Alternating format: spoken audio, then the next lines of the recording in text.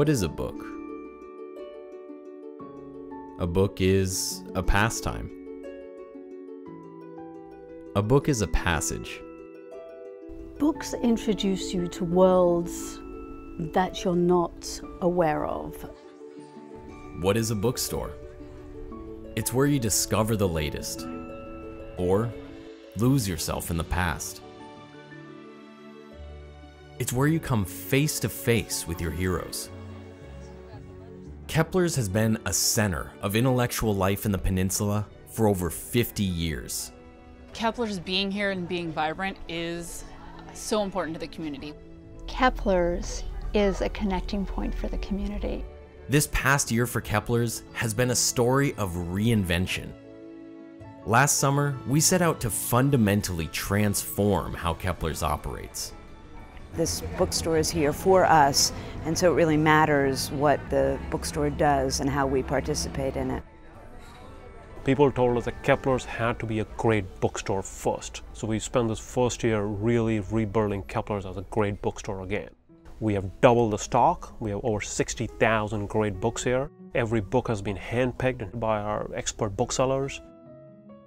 I don't think I've ever not found the book I was looking for, and in fact, I usually find 10 more that I didn't know I needed. I'm 92. 92 years young. 92 years old, but I feel like 16 years old when I'm here. There's something inherently special about having a book in your hands. We take great pride in returning Kepler's to profitability in the first year.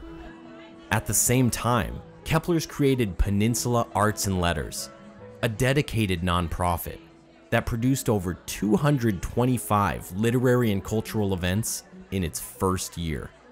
We host all kinds of events, from such luminaries as Khaled Hosseini and Salman Rushdie to James Franco. We had Sonia Sotomayor. We host across the board. We have brought in tens of thousands of people to our author events. For me, the thing that was interesting about these characters is how flawed they were in human ways.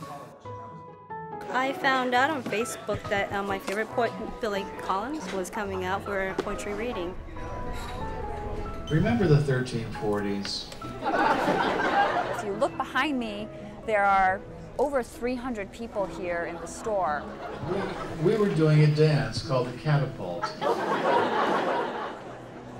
It was fabulous. You know, you kind of suspend life and can just enjoy. And yet you're right smack in the middle of it. Independent bookstores provide forums for discussions and readings.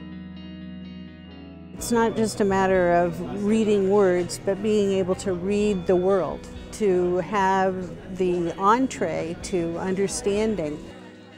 Our community programs have brought dozens of authors into schools, igniting in kids a passion for reading and writing.